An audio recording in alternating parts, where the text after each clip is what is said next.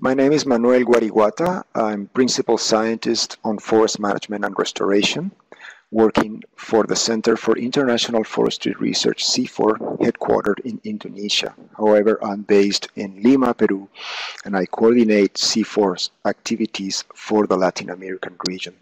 And I'll be talking today on how we should, or at least how we should look at ways of connecting local with global aspirations in the context of forest landscape restoration.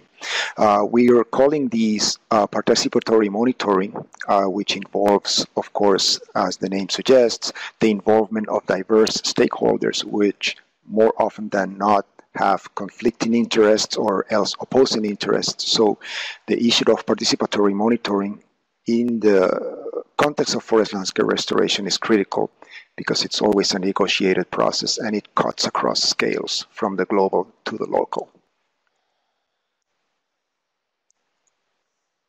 Why participatory? There are a few reasons that are shown in this slide. As time goes by, it's really easy to quantify deforestation. We can quantify deforestation almost on real time via remote sensing, and also we can also do that for reforestation. I put here from above in the first bullet point, suggesting that it's mostly, or it can be done via remote sensing, and that's becoming less of a sharp dichotomy. 10 years ago, probably it was easier to quantify deforestation than reforestation, but now that line is blurring more or less as time goes by. However, even if we have very sophisticated remote sensing tools, reforestation, restoration starts on the ground, and somebody's going to do it. You can plant seeds via aerial seeding with a drone, but that's pretty much the exception. So local involvement it's critical, and local decision making is critical in making any activity on forest landscape restoration a success.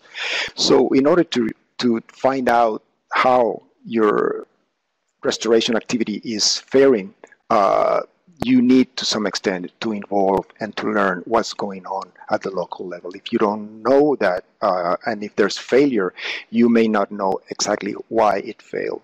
Or the other way around, if it's succeeding, you may want to know why exactly it's succeeding, and the local involvement, it's critical in that regard.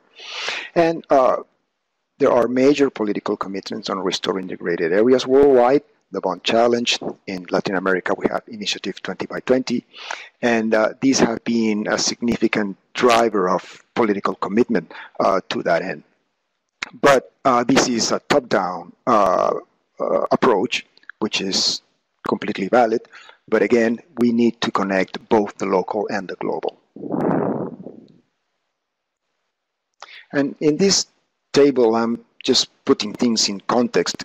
If you go to the upper row, the light green in your screen, you have what we could call a completely top-down approach, in which the objectives of the restoration activity are externally driven and professionally executed. And if you go all the way to the bottom, you have autonomous local monitoring, meaning that probably a local community wants to monitor the status of wildlife. And there are cases in which you can assess or identify in some instances that that has happened in terms of natural resources.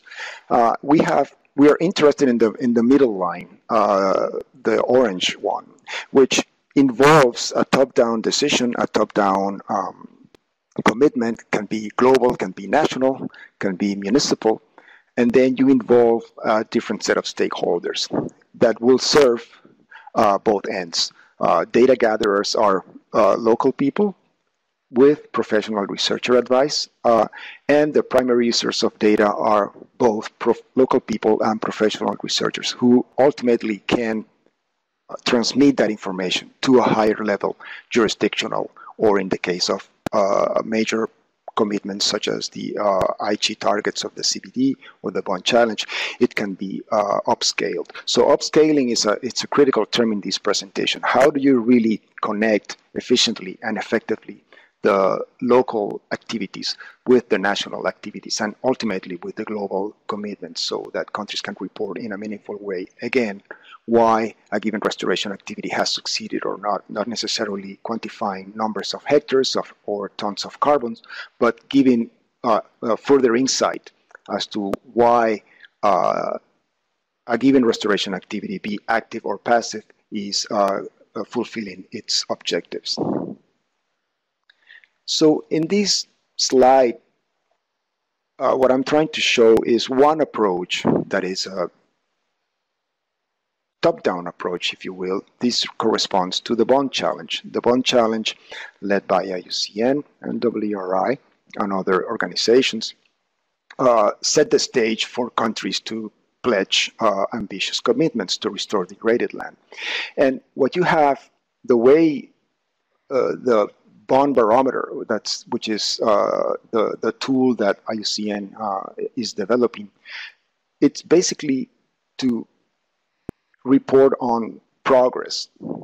And if you look at the bottom, opportunities to implement forest landscape restoration and achieve area under restoration targets for Bond Challenge identified. So what we're looking here, it's a single indicator, which is completely valid, but we don't know, again, whether the area that was pledged was reached.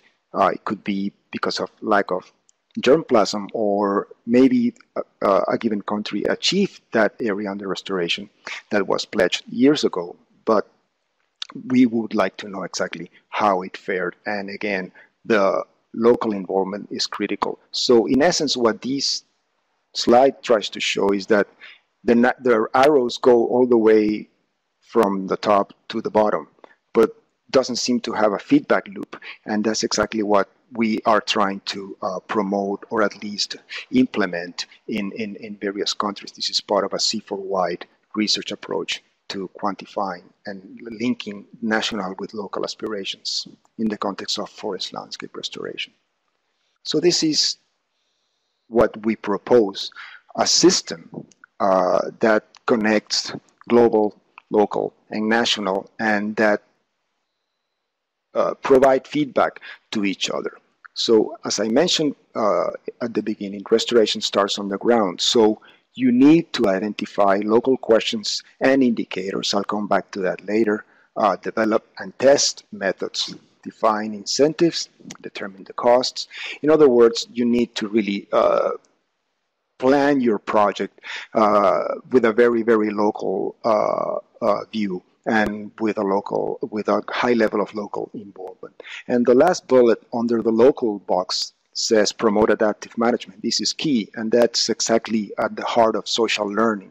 Adaptive management is an approach that allows either managers and the implementers and the local people who are going to benefit to find out with appropriate design and appropriate feedback loops how your activity is faring. If there are trigger points, in other words, after 2 years, if there's a pest outbreak in your plantation, or if things are not working really well,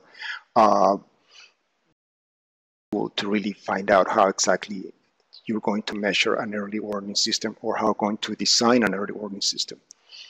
Then you have a national level where this is basically pertaining to national authorities or ministries, and there are activities that need to be done in order to also link the local and the national. Data storage is critical. A centralized system that can link provincial, local with national data sets in most cases is lacking. You need to develop training capacity. That's not necessarily the role of local communities. You need a higher level of authority or a higher level of resource capacity to do that. Monitoring budgets and build subnational networks for upscaling.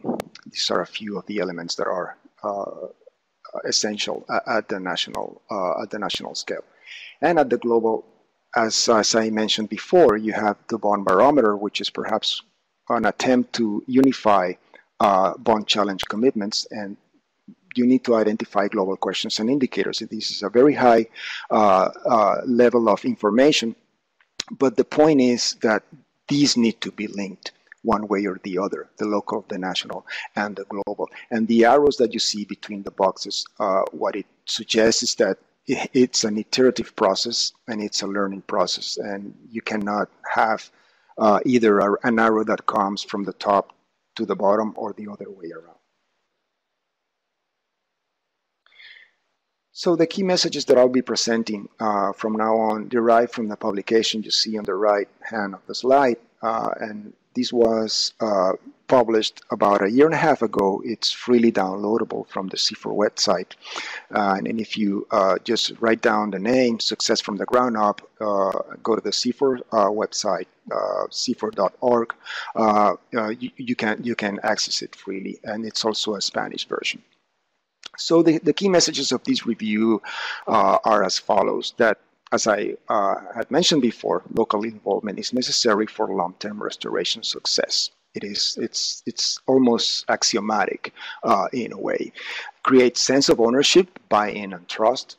Increases the speed and effectiveness of local decision-making that has been proven in other set of reviews, and catalyzes social learning and adaptive management. I should mention that the publication contains plenty of case studies and plenty of references. So I encourage you to take a look at it, and I'm sure that one way or the other it'll help your activities in the context of foreign landscape restoration. I hope so. Another set of lessons learned from our review is that local monitors, and by monitors we mean people who do the measurements and make decisions, can provide reliable data with appropriate training, motivation, and cross-checking.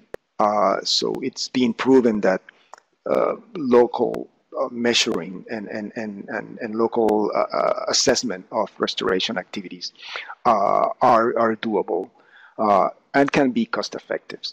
But it requires an initial investment, and this is largely the role of the government or non-governmental organizations. It's not going to happen spontaneously. You need to invest, and that needs to be taken into account.